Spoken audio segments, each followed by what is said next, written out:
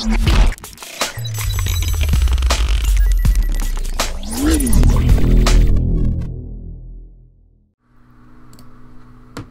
guys, this is Peace here, and today I will be showing you how to access the unused stages in Super Monkey Ball Touch and Roll.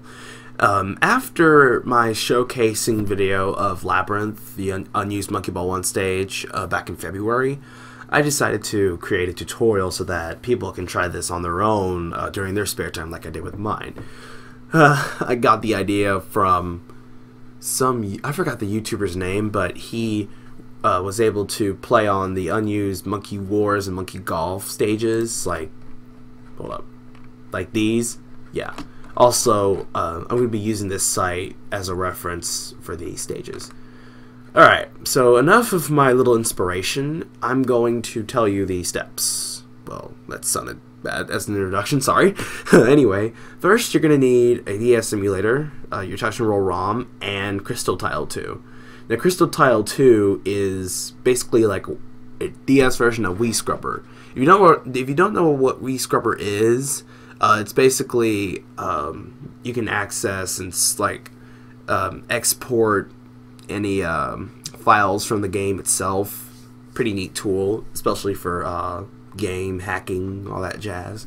Alright, so I will provide Crystal Tile 2 in the description, and you can have your own DS emulator preference. I prefer DSUM because it works best for my computer anyway. So after you have all this, you need to open up your Crystal Tile 2 and open up your DS ROM, which I've already done here for the sake of time.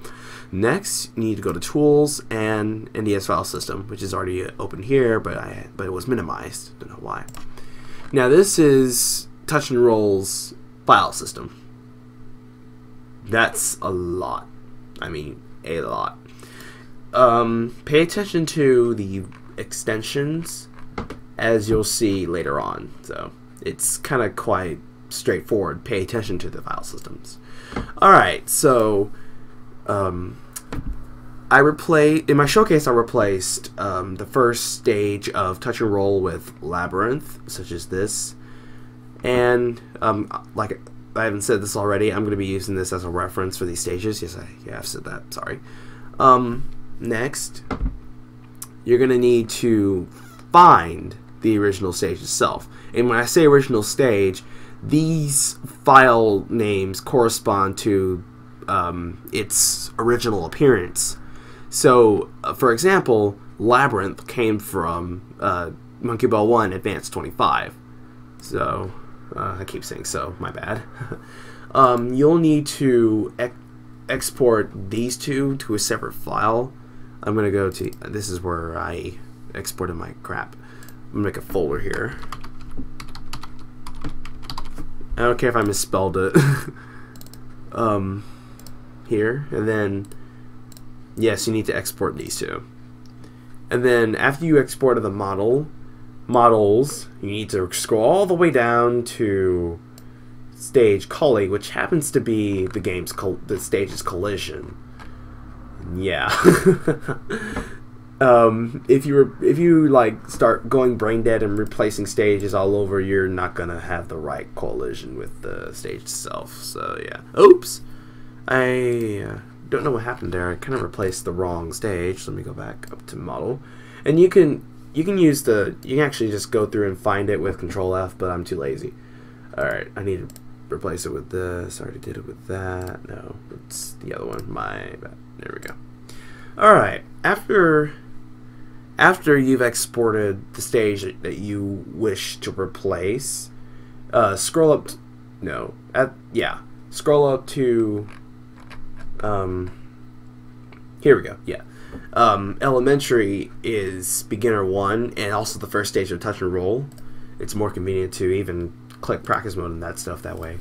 After that, go to import, and then click on the stage that corresponds. And I don't know why it does that. Wait. Oh yeah, I forgot. You need to actually type in the full data extension because oh well. Wait, why does it does that? Oh, my bad. You click no. Yeah, it's quite cumbersome after a while, but you'll get used to it. I haven't done this in a while. Yeah. This is kind of awkward.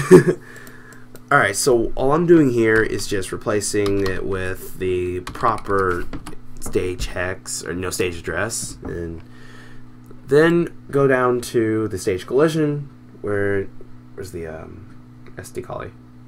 SD collie 1.